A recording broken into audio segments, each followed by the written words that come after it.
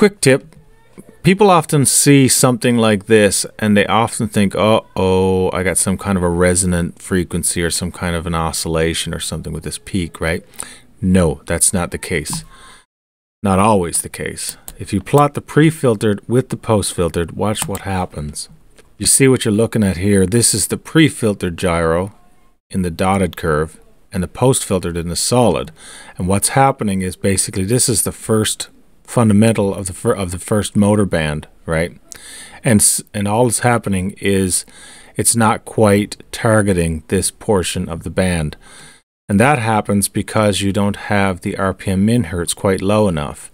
It seems to be showing up a little bit more these days because RPM has a thing called crossfade, which fades out the attenuation strength of the notch filters at some point above that min hertz point. And by default, that fade range is set to 50 hertz. In other words, at 50 hertz above the min hertz point that you've chosen, which is by default 100, that's when it starts reducing the amount of attenuation power.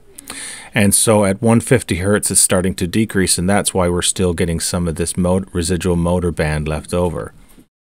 Now it's interesting that when the individual actually added weight to the drone, what happened was you see it more attenuated because with the weight it caused the motors to be have a higher RPM, and as such the RPM was within the range that was actually being filtered by the notch filters.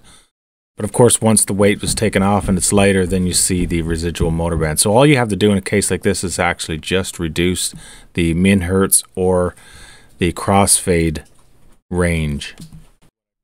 Hope that helps.